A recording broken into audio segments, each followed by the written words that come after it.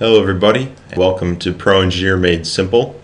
This is the third lecture, and today I'm going to show you how to make a 3D object. In the last lecture I showed you how to make a 2D sketch, and today I'm going to show you how to make that sketch into a 3D object. So I'm going to open up sketch lesson from the other lecture, and here I have it, and you can see the first sketch that we made and the second sketch. And what I'm going to do to make the extrude is very simple. What we need to do is have a reference for our extrude, and that reference is going to be the sketch. So we can either click on the sketch in the viewing window here, or we can click on the sketch over here in the bar on the left. Either one will work, and you'll know that it's selected when it's highlighted in red. That means we can now use it. So we go over here to the right. Next to the sketch tool is the extrude tool. And so if we just click on the extrude tool, it automatically makes this yellow 3D object. Now it's yellow right now because it's not completely defined. Right now I can change the length, go either direction I want to, and I can do a couple different things here. When you're changing the length, you have three different ways to do it. Two of them are pretty much identical, but you do it in two different spots. First way is what I was just doing, is I was clicking on this white box and dragging it. The other option is to simply click on the number that's right here, double click on it, and you can say let's make it 50 units long. Now we have a 50 unit long extrude. Or I could come up here to the toolbar and change its length to say 90. Now it's 90 units long. So whatever way you want to use it to edit the length, go ahead. Sometimes if you're just doing a quick approximation, simply dragging this along is going to be much simpler than going and guessing a number. So before I go ahead and accept this this extrude with this green check button up here, what I'm going to do is show you a couple of different things that you can do to this extrude. Now I can pull and drag this over to the other side, or if I didn't feel like doing this because I already had a number set in and I didn't want to change it, I could hit this flip button up here in the toolbar right next to the number, and it flips to the other side of the sketch which it's referenced from. Or there's a couple other different options here. In this pull down bar right here allows you to change a couple different features. In this one, it makes the sketch the exact center of our extrude. So this 90 unit long extrude now has 45 unit to the left and 45 unit to the right. One very cool thing that you can do when you have a couple different parts put together, you can make some pretty cool things by using this feature. So if I wanted to accept this, I'll hit this check button, and now you see that the yellow now turned to gray. That means that this works and it is referenced properly, and you can now use it to do other things in Pro Engineer.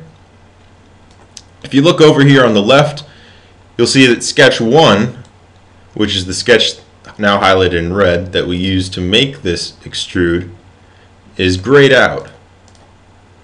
It's hidden, but not quite. It's still present, but it's just not being shown. It's because it's now being referenced by this extrude. This extrude is using sketch 1 as a reference to form itself. Now let's try to make this other sketch 2 over here, into an extrude. So following the same steps, I'll select it, and you can see it's selected over here, and I'll hit the extrude button. But unlike last time, this isn't making a 3D shape, which is what the extrude button and tool does. This is because it has more than one loop. If you look at this, you have lines crossing each other. and ending at each other. So down in this corner we have a problem, and up here at the top we have a problem. Now if we got rid of this curve in the middle, we'd have a nice box coming off of here. Or if we got rid of one side or the other and kept this curve as one side of the loop, it would work. To demonstrate what I mean, I'll cancel this extrude by hitting the red X here and making a new sketch to show you what I mean. So I'll select the front datum plane here and make a new sketch.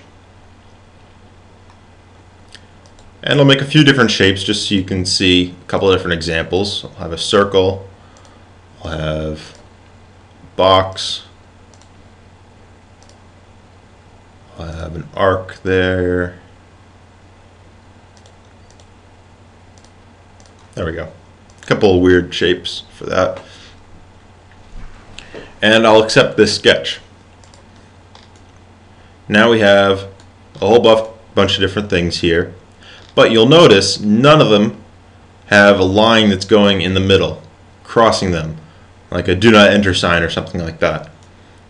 This one has a line going through the middle and it touches. So if I was going to make an extrude off of this sketch right here, highlighted in red, sketch 3, it'll work now. So I can accept that or cancel it. I want to show you something else as well. I'll edit this sketch.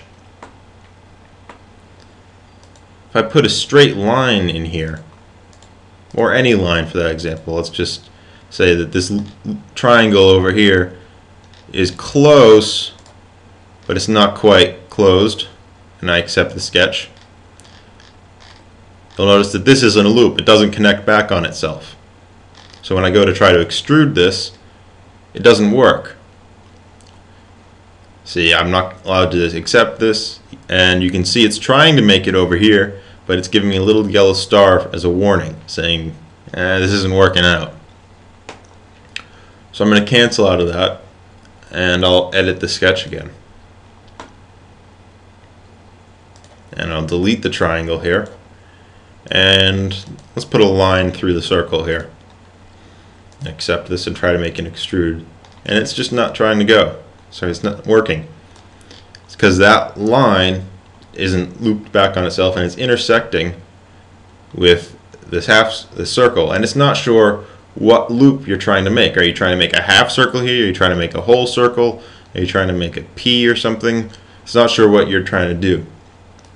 So just remember when you're trying to make an extrude that you only want one continuous loop, like a circle or a box or this funky little shape here, and you don't want a line going through them or a random line not closed, something like that. You don't want those in there. So have fun with this. Try to fiddle around, make some funky little shapes with the spline tool, and have some fun with this.